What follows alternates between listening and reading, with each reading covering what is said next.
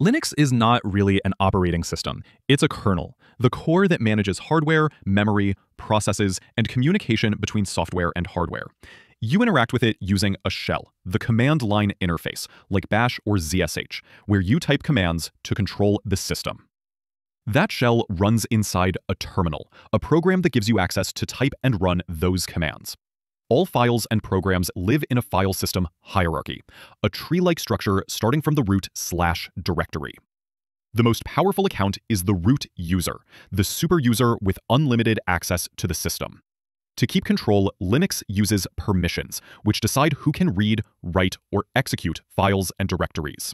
When you run a program, Linux creates a process, each identified by a unique process ID, PID.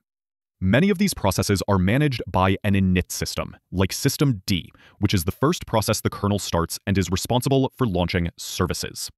Some of these services are daemons, background processes like sshd or cron that don't need direct user interaction. To install or update programs, Linux uses a package manager, such as apt, dnf, or pacman, which fetch software from package repositories maintained by the distribution.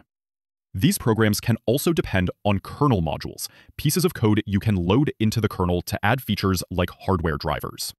To automate tasks, you can write a shell script, a simple text file with a list of commands. Scripts and commands often rely on environment variables, like $path, which tells Linux where to look for executables. You can connect commands together with pipes, sending the output of one command as input to another. And with redirection, you can send output into files or read input from files. This works because Linux treats input and output as standard streams. stdin for input, stdout for normal output, and urits for error messages. Files themselves can be connected using symbolic links, shortcuts that point to another file or directory, or hard links, which are alternative names pointing to the same data on disk. Storage devices like USBs or partitions are added into the system by mounting them onto directories. When physical memory fills up, Linux uses swap space, an area on disk that acts as backup memory. Linux can also perform tasks on its own through cron jobs, scheduled commands that run at fixed times. The results of these jobs and many other events are saved in system logs under /var/log, which help you troubleshoot problems. Networking is another key part of Linux, handled by networking commands like ping, SSS, or IP. To connect securely to another computer, you use SSH, which encrypts your login and commands. When you need administrative power without logging in as root, you use sudo, which lets a normal user run privileged commands. To monitor what's happening on the system, commands like top or htop show you active processes, CPU usage, and memory. Internally, processes can be controlled using signals like signal kill or signal terminate, which tell them to stop or restart. They also rely on file descriptors, which are IDs used by the system to keep track of open files and sockets. Linux can boot into different run levels, or targets, which define the system's mode, like single user, multi-user, or graphical mode.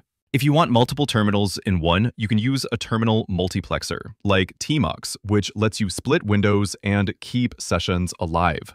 For storage management, Linux provides tools like fdisk and parted to create or resize partitions, and LVM, Logical Volume Manager, for flexible disk management. File systems themselves can vary. Common types are ext4, XFS, and BTRFS, each offering different performance and features. You can check disk usage with commands like df for overall space and du for directory sizes. Security is another big part of Linux. Firewalls like IP tables or UFW control incoming and outgoing network traffic. More advanced systems use SE-Linux or AppArmor, which enforce mandatory access controls for extra protection. For authentication, Linux relies on PAM, pluggable authentication modules, to manage how users log in and how credentials are checked. Linux also has a proc file system under flash proc, a virtual directory that shows real-time information about processes and system hardware. Similarly, /dev holds device files, which let software interact with hardware, like disks, USBs, and sound cards. Kernel and system messages are stored in the dmesg log, which is useful for debugging hardware issues. If you want to compile programs yourself, Linux provides make and GCC, tools that build software directly from source code. You can also run isolated applications using containers with tools like Docker or Podman, which package apps with their dependencies. For full machine-level separation, Linux supports virtualization through KVM and QEMU, allowing you to run entire operating systems inside Linux.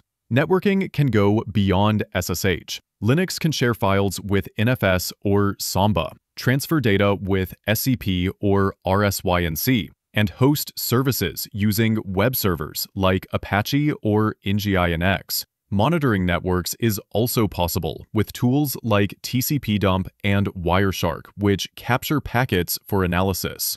Linux distributions bundle all these concepts together differently. Some focus on stability, like Debian, others on cutting-edge software, like Arch, and others on user-friendliness, like Ubuntu. Linux distributions also include a package called the kernel headers, which are needed when compiling drivers or certain software. When working with software across different environments, you can use package formats like .deb, Debian/Ubuntu, or .rpm, Fedora/Red Hat, to install programs manually. For even more flexibility, tools like Flatpak, Snap, and AppImage allow applications to run across many distributions without compatibility issues.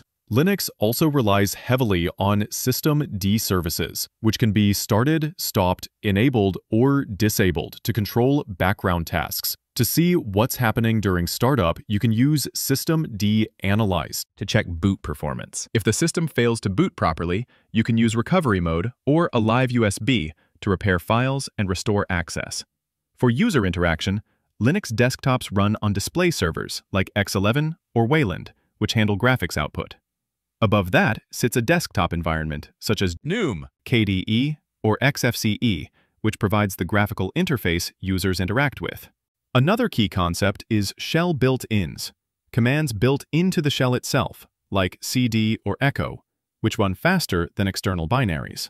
You can also use aliases to create shortcuts for long commands, making your workflow faster.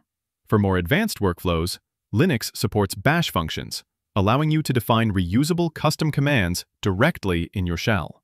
Linux also treats everything as a file, including hardware, processes, and sockets, which is why directories like /sys exist to expose kernel and device information. Finally, Linux systems use initramfs, a small temporary root file system loaded into memory during boot, which helps the kernel load drivers before the main file system is mounted.